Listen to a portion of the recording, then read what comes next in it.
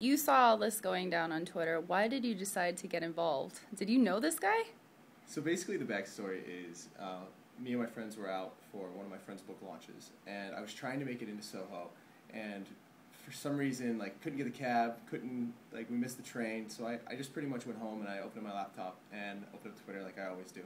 One of my friends, Michael Strako of Gnome.com, he messaged me, and I'm really good friends with Michael, and I trust him, implicitly. And he's like, "Are you near this? My friend had his laptop stolen." And pretty much I start looking at the different Twitter stream. I look at everything that's going down. I'm like, this really isn't my problem. It's the first thing that goes through my mind, and I started watching, all of it unfolding. And I started thinking about it, 15 minutes went by, and I'm like, hey, I'm only, 15 minutes away. If you need me to come, I added at Sean Power, and I was like, yo, if you need me to come, let me know. Because I'd be happy to stop by and help if I can. And I'm like, I really hope he doesn't write me back. And he did, and he's like, yeah, come out. And at that time, there was a girl there in a purple sarong, and she was there alone, and there was another guy that was supposed to be meeting.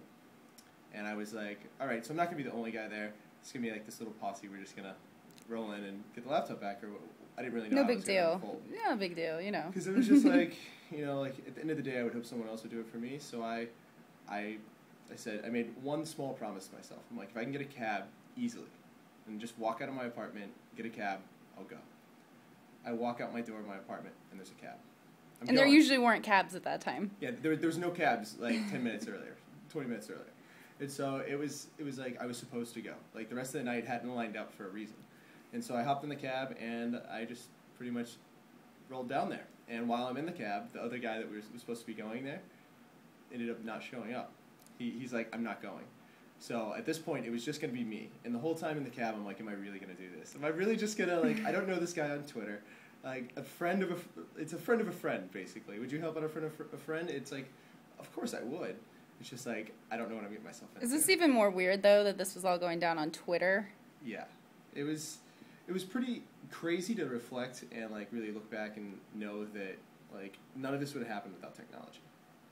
Because at the end of the day, if one of my friends had a friend that was in need and I could help, I would probably do the same thing, regardless. I didn't know all the details of the story, so this was even more interesting as it developed. So I roll into the bar and look for a girl in a purple sarong, because that's what I'm supposed to be looking for. And I had tweeted Sean my number, so we were texting back and forth at this point. How did you get in contact with her? She was in a purple sarong. So that's all you knew, and you were pretty much communicating through Twitter to find out more information about her. Exactly. Wow. Exactly. And so in the cab, I tweeted at Sean my phone number, and I'm like, text me so we can take this off of Twitter. And so he started texting me, and I'm like, I'm here. And he's like, look for a girl in a purple sarong. So I walk in, and I try to find the first girl wearing purple, and she's wearing purple jeans. And I walk up to her, and I'm like, are you the girl in the purple sarong? And she's like, gives me the funniest look, like she has no clue what's going on. So I continued my search, and she happened to be just over my shoulder, talking to an individual named Max, who was involved in the laptop story. So. Wow. So you wound up recovering the laptop, and what kind of response have you had since? It has been overwhelming. In reality, I'm just an average bear that took action to help someone else. Because at the end of the day, I would hope other people would do that for me. Because that's what matters to me, is I want to make the world a better place. And it was my 4th day in New York, and I'm like, New York can't be that bad. Hopefully I can leave some sort of small impact on it. So we ended up, after some pretty intense moments, as you can see on the Twitter stream, we got the laptop back. So and how did you celebrate? We went out and got creme brulee and strawberry alcoholic drinks. Nice.